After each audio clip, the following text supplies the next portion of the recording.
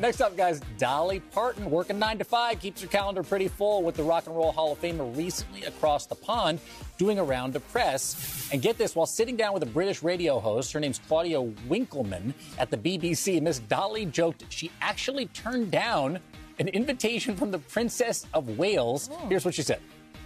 I even got invited to have tea with Kate, and I felt so bad. With Princess Kate? I know, I couldn't even, because they had all the stuff set up. What? But I thought that was very sweet and nice of her to invite me to tea. And one of these days, I'm gonna be able to get to do that. Sure. Wouldn't that have been great? I'm sure it's an open invitation. But she wasn't going to promote my rock album, so I had to say no.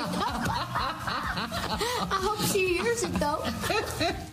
All right. Well, remember, she also told me she turned down the Presidential Medal of Freedom from Biden and from Trump. Well, she doesn't want to hang around, dignitaries, I don't think. My gosh. Can you imagine to, endorsed by the princess? Yeah, she's thinking, yeah, come on, if you're not going to... It's a good album. You're not going to do anything for me. Kate? I'm not having now you guys are buddies. Me and Dolly, we go way back. Mark your calendars. Dolly's next album, simply called Rockstar, is out on November the 17th.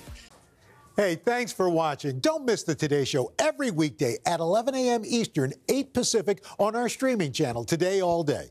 To watch, head to today.com/allday or click the link right here.